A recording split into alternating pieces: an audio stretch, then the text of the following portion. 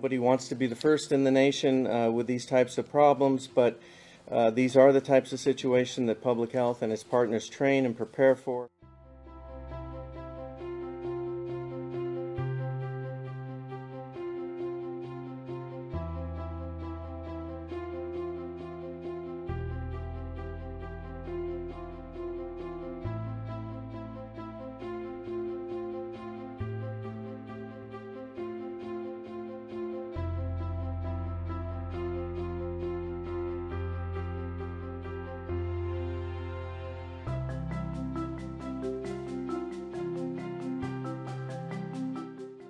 The first case of coronavirus in the U.S. was confirmed right here in Snohomish County. And we knew immediately that our community would need to come together to really face the challenge in front of us.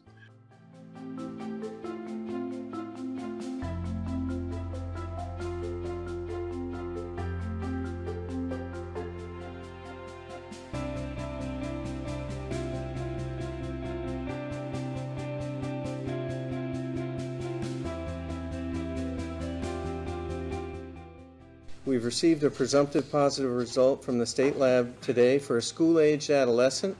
This individual became ill on Monday with fever, body aches, and a headache.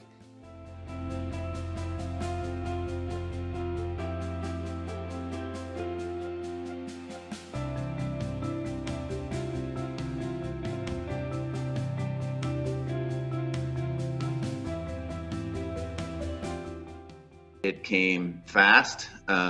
What we saw on the front lines was just a sudden and very rapid increase in patients with respiratory illness. Yesterday I signed a declaration of emergency countywide, and what that allows to do, again, is to coordinate all our partners, make sure that information flow is good between all of us.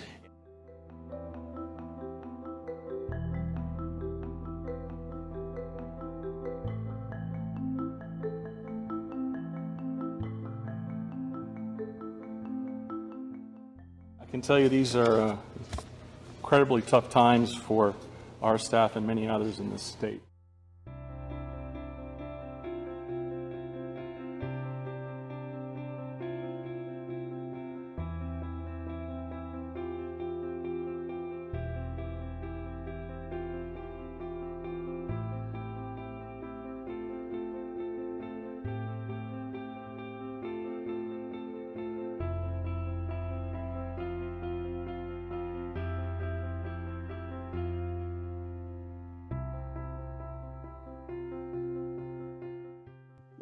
This has impacted education across Snohomish County. It's really hit hard as we've been asked to really turn our model from an in-house to remote learning as quickly as possible and serve our kids.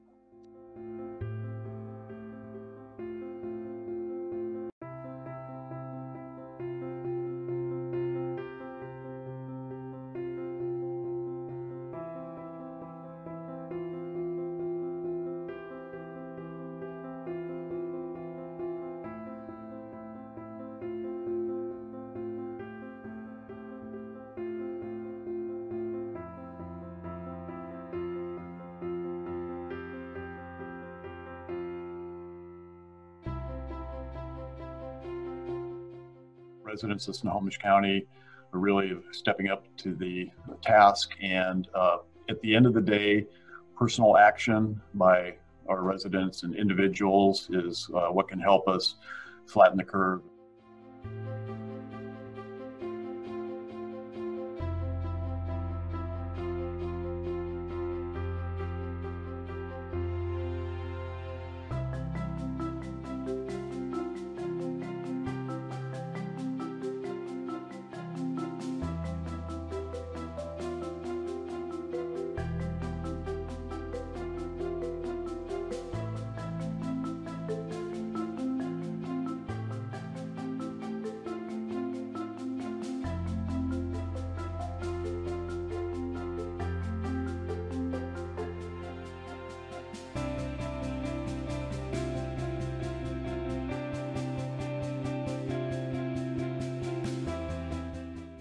A lot of work has gone on. There's a lot of work to do, and it is all a product of the partnerships that we see that we've been able to hopefully see a light here in this, in our experience here in Snohomish County.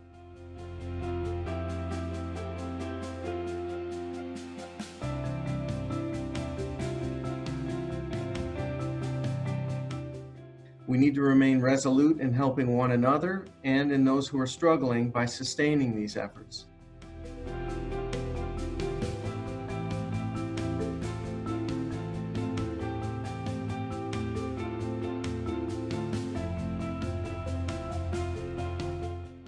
I was kind of reflecting on how we got to now, or it does appear that we're doing well as first responders in this county.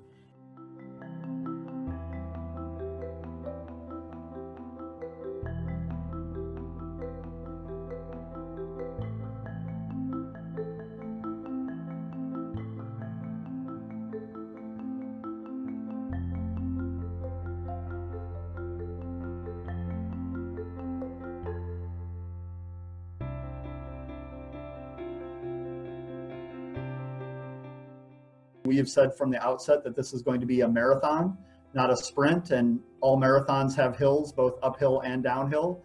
So we're going to experience some of those things going forward.